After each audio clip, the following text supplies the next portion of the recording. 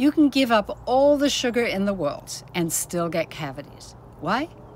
Because your mouth bacteria are out of balance. Every dentist will tell you to give up sugar, give up soda, give up everything. And it's health-wise, I'm not in the discussion about health.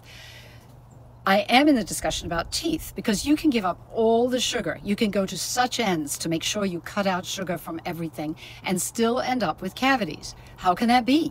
Because it is impossible. Impossible. There is impossible to have a healthy diet and exclude all sugars. There's sugar in fruits, there's sugars in vegetables, there's carbohydrates that break down into sugars in potatoes and other vegetables. It is impossible. Just take it from me. It isn't even healthy to cut out all sugars. And even the tiniest amount of sugar, one tiny grain of sugar in something like ketchup or mayonnaise or something you didn't even know, will spark the growth of the bacteria that you don't really want in your mouth. It's a constant thing. So how do you get around this?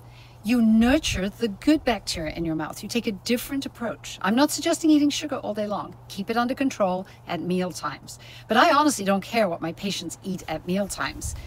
I do, but I don't. Because if they end the meal with a tooth protective food, and xylitol is the easiest tooth protective food. It's not the only one, but it's the one I can give globally to pretty much everybody. End the meal with a little bit of xylitol, because it will be tooth protective, it will feed the good bacteria, and it will inactivate the plaque bacteria.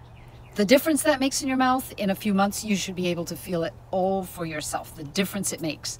And then if you keep at that consistently, a tiny amount of xylitol regularly, every day, you won't believe the difference it makes.